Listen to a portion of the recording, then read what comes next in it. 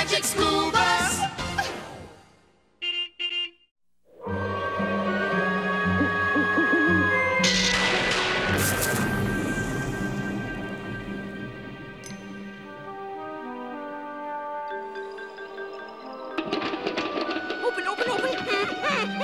It's stuck!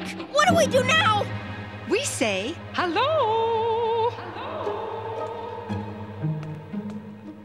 Well, that sounds friendly enough. What a place! We've got a phone for help. Oh, good. Here's a phone book. What was that? That was a tantalizing tintinabulation.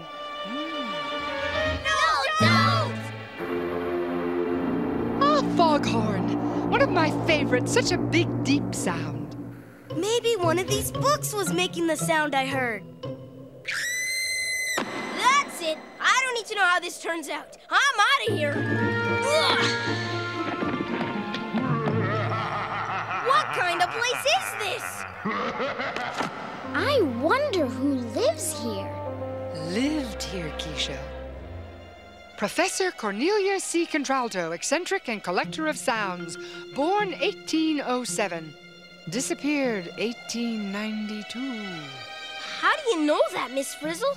Because after she vanished, they turned her house, this house, into the Sound Museum. This is the Sound Museum? I knew it. We missed the rehearsal. Well, where is everyone? Gone for the night, Tim. Which means we have the whole place to ourselves. Oh, boy! Oh, boy.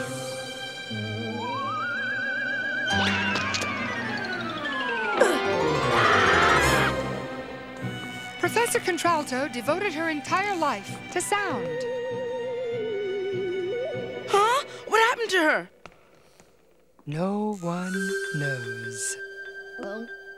I'll bet you anything she's a ghost wandering around this house, seeking the perfect sound. Seeking the perfect sound, just like me. Well, Carlos, you'll have plenty of time to find it. We're spending the night.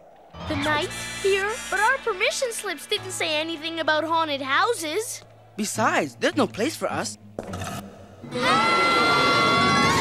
To sleep!